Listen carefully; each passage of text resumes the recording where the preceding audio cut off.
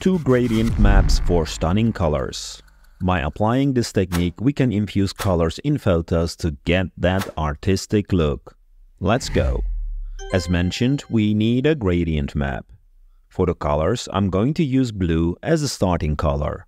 Remove the middle point and use mid-gray as our ending color. When I apply this gradient map in soft light blend mode, we already get a very cool color effect, where the darker areas are tinted in blue. However, I'm going to duplicate this gradient adjustment and use the complementary color of the first gradient map, which will be yellow. Now we can change the blend mode of this second gradient to vivid light.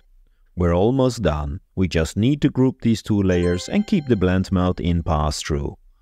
However, in the blend options, we need to lower the fill opacity to something between 15 and 30%. And our effect is done. Let's have a quick look at the before and the after. Pretty awesome. You can vary the colors in the gradient adjustment for different color effects. To save some time, I will duplicate the current group and change the color to get a more teal and orange look. Usually, complementary colors work quite well. Using the darker color in the bottom gradient gets the best results.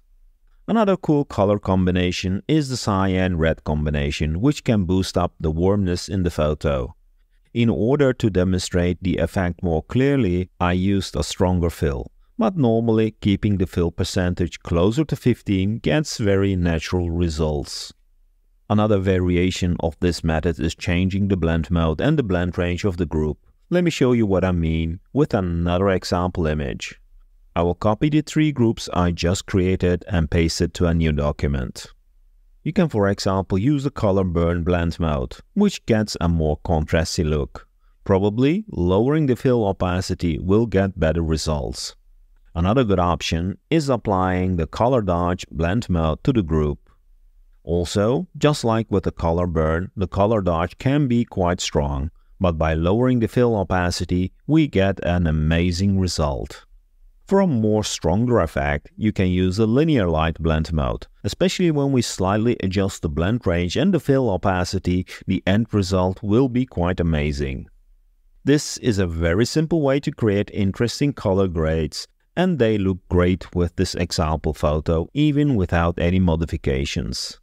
Hope you liked this quick video and found it inspiring. Thanks again for watching. Hit the like and subscribe button, and until the next video.